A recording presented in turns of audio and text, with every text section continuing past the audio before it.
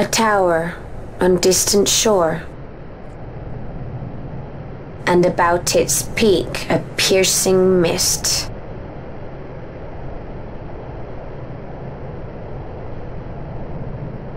And in that mist, the Sun-Christ waits.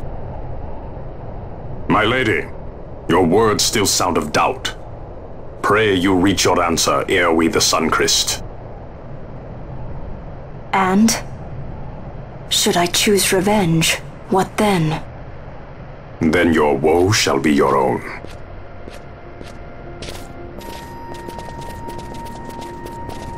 Vaughn, a word. If something untoward should happen to me, you're taking the straw. Untoward? What's this about? I am the leading man. Might need to do something heroic. Don't worry, I'll show you how to fly her.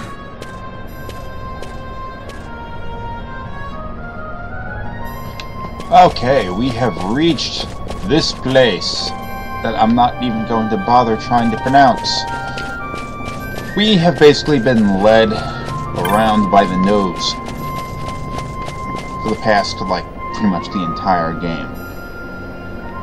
Ash has been lured out of hiding in the beginning of the game in an attempt to either assassinate or capture Vayne, and that was all part of a trap to get her to go and reveal herself as being captured. Also,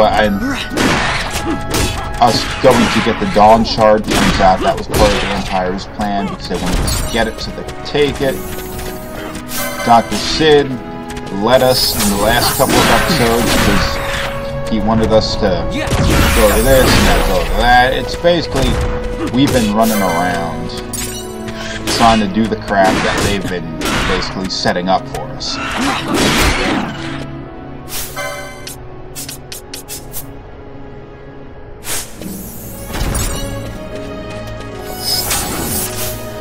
And of course, we are well aware that this is something that Dr. Cid wanted us to do. Now exactly what that is that he intends for us to do here, that hasn't been revealed yet. Level up! But you know, it can't be good. So Ash is going to be faced with a decision. She has the possibility that she is going to be able to use the Sword of... was it the Sword of Kings, or was it the Sword of something else? The Treaty Blade and the Sword of Kings. Well, one of these two swords will destroy the Sun-Christ, the source of all of the Nephesite. And at the very least, it will destroy the Deus Ex of Nephesite, and basically the super weapon that Arcadia has gained access to. Damn it. Yeah, thanks, Bob.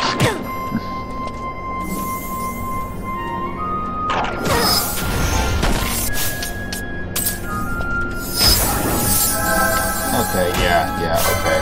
Start killing dudes. This is not what I intended to happen. Yeah, I should take care of it. If we destroy it, then we'll have the, then we will definitely, like, have the super weapon that Arcadia has gained access to will be eliminated. And in that, with that decision, we could very well see an end to the war, because if Vayne doesn't believe that he's going to win, son of a bitch, ain't that some shit? If Vayne doesn't believe he's going to win, he may not choose to... Holy shit, did that thing just cure itself? That is some bullshit there.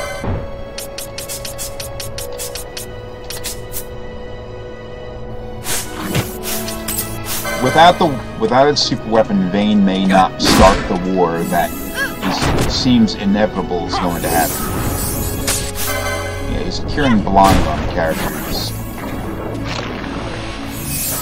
Oh, okay, it's dead. We're good.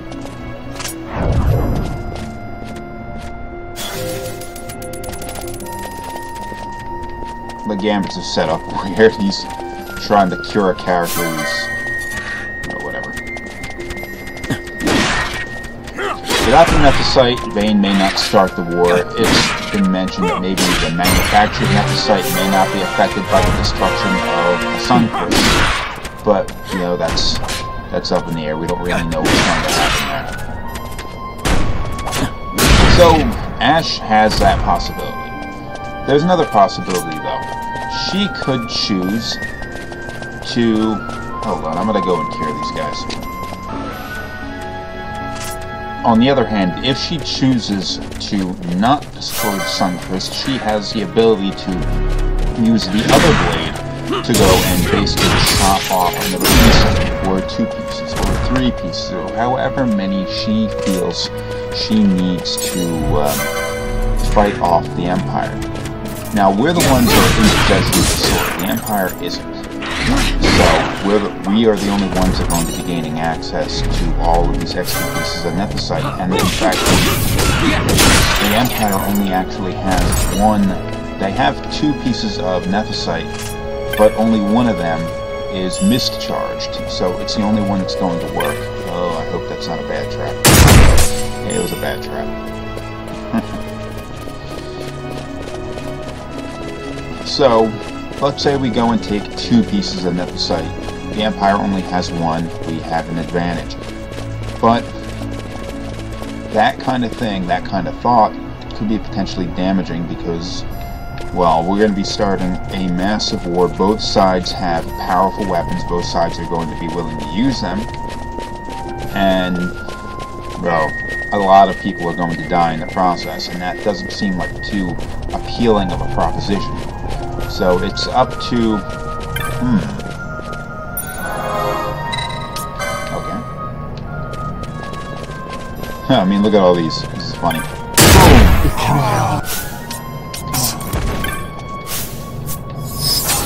Yeah, don't bother curing Ashe.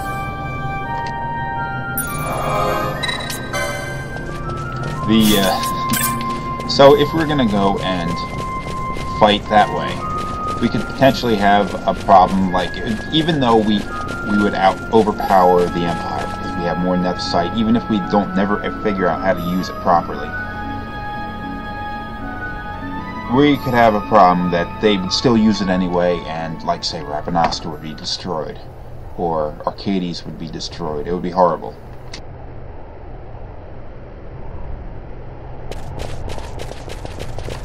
So that's the decision she has to come to. If we destroy the Nephesite, destroy the Suncrest... Oh, hold on.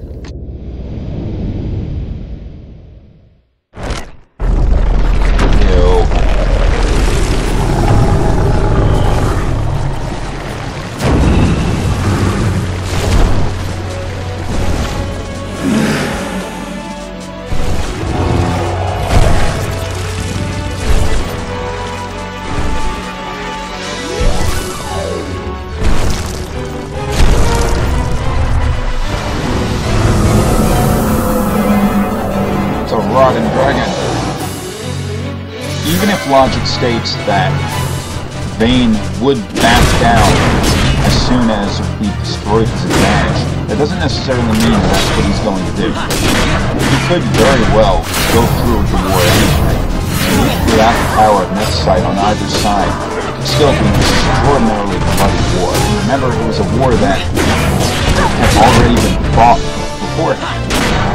Arcadia fought a war against Dalmasca, fought a war against Ridorana, and still managed to win. If Rosaria gets involved, of course, and the stakes of the war are going to escalate. But, you know, it's going to be... There's no way that this is going to end well for anybody. So basically, Ashe has a rather difficult decision to come to what she may think would be the lesser of 2 evils. Okay, this thing is getting pretty well dead. It's burned through our NP though, so it appears to be anything. So we're not going to be killing these characters anymore. Once, dash the ancient branch.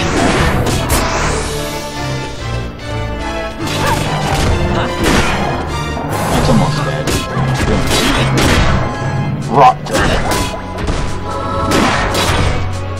Nash has got a stack of high potions that he's throwing over to cure. Ah, jeez, we've been sapped. Okay, Vaughn, you're... When's the first chance to get Vaughn key? Well, first chance probably because he's down. And it's almost dead. I was gonna throw a series of quick and check things. There's no point in just adding more damage.